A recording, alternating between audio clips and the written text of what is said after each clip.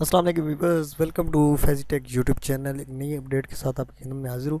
तो जैसे पीटीए ने पहले अपडेट दी थी कि अगर आप अभी IMEI यानी अपना मोबाइल अगर आपका रजिस्टर्ड नहीं है यानी आपके जो मोबाइल का IMEI नंबर है वो पीटीए के पास रजिस्टर्ड नहीं है तो आपका मोबाइल बंद कर दिया जाएगा।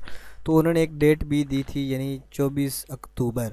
तो अभी उनके एक लेटेस्ट अपडेट डेट दी है जो कि डेट है वो है 31 दिसंबर। तो अगर आप अभी फाइनली 31 दिसंबर तक अपने मोबाइल को रजिस्टर नहीं करवाते पीटीए के पास तो आपका मोबाइल बंद कर दिया जाएगा।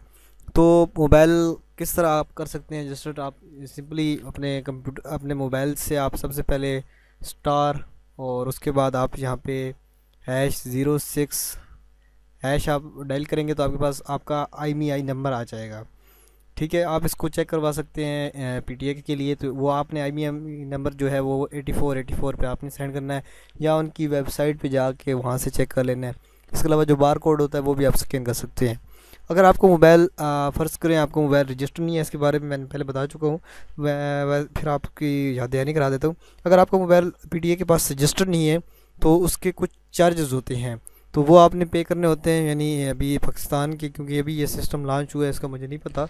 वैसे नॉर्मली होंगे 4 से 5 हज़ार रुपये अगर आपको बड़ा मोबाइल है, और छोटे मोबाइल के लिए क्योंकि रजिस्ट्री करानी पड़ती है पीटीए के पास, पाकिस्तान टेलीकम्युनिकेशन अथॉरिटी के पास, और उसके पास जब आप रजिस्ट्री कराएंगे तो उसकी इतनी फ़ीस होती है तो आपका मोबाइल रजिस्टर होता है, खुसूसन वो मोबाइल जो आपकी बाहर से आई हुई हैं।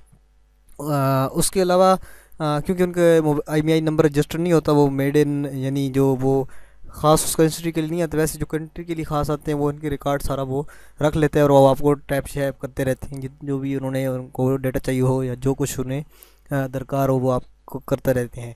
लेकिन अगर ये सिक्योरिटी पर्पज़ के लिए उन्होंने किया है, लेकिन अगर बस उनके पास वो मोबाइल रजिस्टर नहीं होगा तो वो एज अ फ्री यानी हैंड फिरेगा। तो आपने सुना होगा कि बहुत सारे मोबाइल ये पाकिस्तान में आते हैं और लॉक हो जाते हैं, तो वो इसी यही सीन होता है। तो अभी तो वो बिल्कुल इसी तरह लॉक हो जाएंगे।